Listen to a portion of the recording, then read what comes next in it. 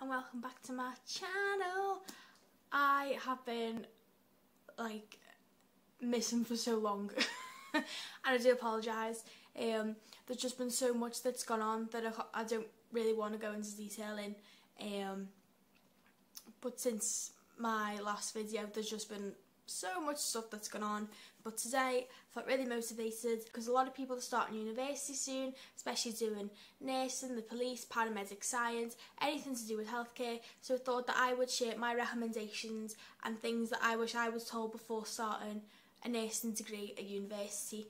So what I'm going to talk about today is mainly talking about what you need when you're on placement, just to make your experience a little bit better, so that you have everything you need, you're in the comfiest clothes that you can be, because obviously you're on your feet for sometimes 12, 13, 14 hours a day. They are long days, you do get tired. The clothes, like the uniform, aren't exactly the comfiest. There's always little bits and bobs that you forget when you start your placement, so I thought that I would mention what I've found has been most beneficial during my time on placement and stuff that I wish that I knew about earlier. So the number one thing that I can 100% recommend is having comfy shoes. There is nothing worse than spending 12, 13 hours on your feet and you've got the most uncomfiest shoes on. So that would be the one thing that I would absolutely top tier recommend that you get before starting placement. I got Skechers, I can't remember the name of the shoe, I'll try and put a link in the description, and they were the comfiest shoes that I've ever had. I didn't even feel like I had shoes on. They were just so soft, it was like memory foam, it was just so light, just made walking back and forth through placements and standing on your feet all day so much comfier. I've also got a pair of Nike trainers which are quite comfy, but I found with the Skechers that, so, you know, sometimes it might just be me that when you wear trainers, like there's like the metal bit that sticks out the back of the shoe. I didn't get that with the Skechers, where I've had that with a couple of pairs of trainers. So yeah, I would 100% recommend getting Skechers and wear them around the house for a little bit, just like wear them in a little bit, but they'll 100% be your best friend. Another thing that I would recommend when going on placements is having a really big backpack or a big handbag to carry all your things in. I know, especially during COVID, that you're probably going to need a spare change of clothes going to and from placement, or go in your own clothes and bring your uniform and another pair of shoes and your lunch and a bunch of other things. So I would recommend getting quite a big backpack. I got a Nike one off my boyfriend for me birthday a couple of years ago, and I think that's like the perfect size. It just fits everything in, there's enough pockets in, it doesn't feel too heavy when you're wearing it on your back, because obviously backpacks can be quite heavy when you've got loads of stuff in, but this one feels fine. I just think it's a lot handy to have a bigger backpack, especially if you go to a placement, they have you like a welcome pack, or they have a specific uniform that you've got to take home, or different pair of shoes and things like that. I just think it's ideal to have a bigger backpack just to have more space, make it easier for yourself instead of carrying loads of. Another item that I would recommend is having lots and lots and lots of pens, because you'll think that you have enough pens before you start placement, and by about week 2 you'll have no pens left, because they just get robbed up, you'll borrow them, never bring them back, or they break, the ink spills. So I would recommend just getting an absolute big massive pack of pens, preferably black ones. I know that when I've been on placements, they've only ever accepted black pens, but you can get like the ones like the more than the one colours that you push down, because I use them for on like handovers or taking my own notes, just so it separates a bit better, because I learn like visually and by like colours and things, so if that helps as well, then get one of them pens. I think they do them ones that are like the multiple colours. I think they had one at Home Bargains for like 80p, so instead of paying like, I think one pen I paid like £4 for in WH Smith's, and I felt absolutely robbed because I only had 3 colours in. I'm sorry, my cats have just decided to start like having a play fight. Excuse me! And then where you work, I found these were especially helpful in A&E, is a pair of scissors. I don't mean like just like generic scissors, I mean like the scissors that you can like cut fabric with, just because you never know, especially when you're working in like A&E or on the wards, when you're going to need them. So I think they are really handy to have. I think you get them on Amazon for like £2. Anything that I've mentioned today, I'll try and find either what I've got or something similar and put it in the description, just so it's easier for you to find, because I'm not the best at describing things, so I might as well give you the link and show you what I mean.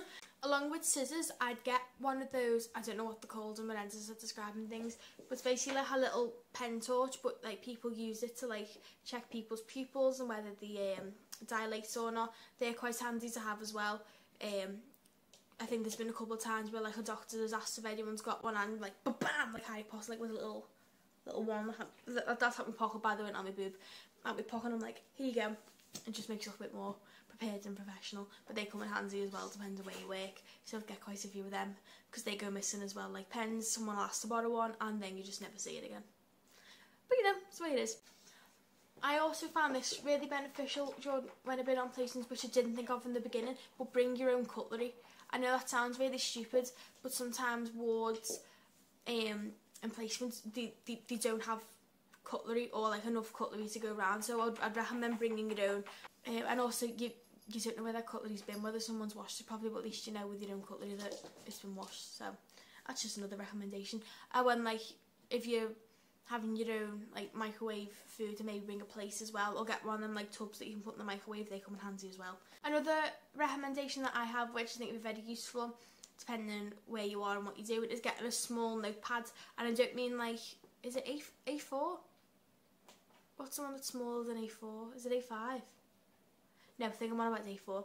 Get like the really small notepads that are like that big, which literally just fit in your pocket, instead of having to carry like a big notepad around, because I've lost many of them over the time that I've been on placement. So I'd get a small one that fits in your pocket. You can just take little notes as and when you're going about. You know, quite a few of the student doctors that I've seen when I've been on placement carry the smaller notepads, just so, because obviously when you receive the information, you've not got much time to like memorise it and write it down, so at least there you just like check me out, you know what I mean? So yeah. Oh my god, I don't know, I didn't mention this in the beginning, but this one, along with comfy trainers, is the ultimate thing, especially women need to have Jiordan placements, and it is snag tights. You're probably thinking, what the bloody hell, like, but snag tights have been my saviour this whole time that I've been on placements. Snag tights are basically like the anti-chub rub tights, which I think you can get from Boohoo as well. If you don't know what chub rub is, you are so blessed. Just saying. But if you do have chub rub, then I feel, yeah, like we are family now. We are a chub rub community. You can wear snag tights underneath your uniform, so it just helps when you walk, and if it's quite a hot day, it just prevents chub rub. But they're so comfy, like it literally doesn't feel like you've got like anything on there. Like you can get different colours as well. I've got the skin colour one because I wear them for underdresses as well. Really handy for underdresses as well, especially during the heat that we've been having. It's been so hot, but I've managed to avoid chub rub for a good couple of months because of these snag tights. Snag tights, if you ever want to sponsor me, I'm here, and I've got like 4 subscribers, but you know, I'm open for a sponsor or a collab. It also helps as well with, because I don't know if this is just me, but sometimes like I find like rips in like me uniform trousers, and obviously like I don't sew, and uniforms take ages to come when you order them. So these snag tights have been really handy, just prevent like the chub rub where the holes are. It's just been a really smoother experience with snag tights. Another little thing that's handy to have is just a spare phone charger that you can literally just throw in your bag, or for when you're like driving to placements, or when you're on the bus, you can plug it in, saves taking your phone charger to home. I got one from the range, and I think it was literally like £1. It's not the fastest of chargers, but it does charge.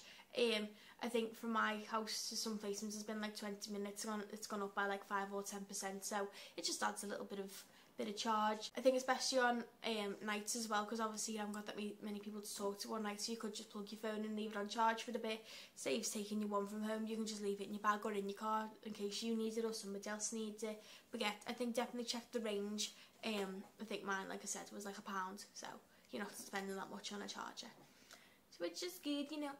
And finally, another thing that I would recommend for all students on placements is plenty of snacks and water, especially if you do night shifts, because obviously not that many shops are open, not that many takeaways are open, and you don't want to be absolutely starving or dehydrated during a night shift, because it's just no good. So I'd recommend, I know it's like the big, I think it's like 1.5 or 1 litre bottles of Volvic flavoured water, and it's just a lifesaver because you can put them in the fridge, and I like flavoured water anyway. I bought like 1 or sometimes 2 of them a day, depending how long that I'm in. Always have plenty of snacks. Normally take like a mug shot or like cocoa noodles, something that you can just keep in your bag that isn't going to go stale. But if you're hungry, you can just like heat it up really quick and it's just there. Or Fibre One bars as well are really good, or the Skinny Whip bars. I've discovered them at the end of the day and it was so nice. Just like little snacky bits like that, and some fruit as well is good to have for a bit of energy, and naked smoothies as well. When I was on my night shifts, I had quite a few naked smoothies and they're so nice, and they're a lot healthier than having like a Red Bull or a Monster or like some form of energy drink. So I would recommend getting naked smoothies. They are very, very nice and very healthy for you, so all about the balance. And to anyone who is starting placement soon, I wish you the absolute best of luck. It's going to be extremely hard. Sometimes you're going to laugh, sometimes you'll cry, sometimes you'll do both, but it will be 100% worth it in the end. Just be yourself, be confident, be eager to learn, ask loads of questions. No question is a stupid question. Just ask questions, take notes, just observe, get stuck in straight away. It's the only way you're going to learn is by getting hands on straight away. And just enjoy it. Just take each placement that you get and just take something away from it each time, and just learn as much as you can, and it'll give you more of a scope as to where you do want to work in the future. But don't think too much into it. There's going to be some places that you hate, some places that you love, some places that you've enjoyed but you never go back to, but it's all one big learning curve. So just enjoy every moment that you get, and I wish you the absolute best of luck. And if you ever feel stuck or ever feel like you want to ask a question, you can always ask me. I'll tag me Instagram in and me TikTok as well, so just feel free to message me if you just need a little bit of advice or someone to talk to, and I'll try and help the best that I can.